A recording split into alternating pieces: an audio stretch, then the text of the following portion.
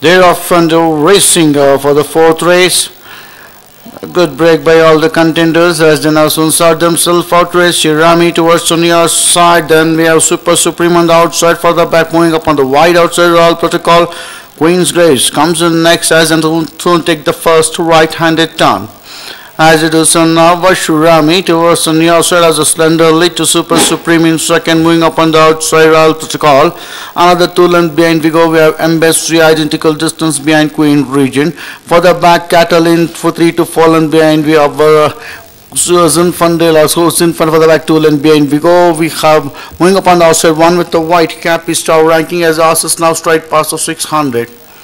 As they do so now, it's Princess Sasha towards the near side, being joined in the outside by Embassy, close behind Shirami, further back 2 lengths behind Vigo, we have Queen Regent, then we have Royal Protocol, Catalina as a soon wheeler in the corner to enter into the final run in, round the turn and into the straight, then Princess Sasha towards the near side, now being challenged on the outside by Embassy, then we have Shirami, but Embassy and Princess Sasha, these two are battling it out. Embassy from Princess Sasha, Embassy from Princess Sasha, Embassy holds on to win the race to Shirami. Princess Sasha locked for the third place. Then we have Catalin, Queen Regent, Royal Protocol, Super Supreme, Queen's Grace as Zinfandel as they all straight past the wire.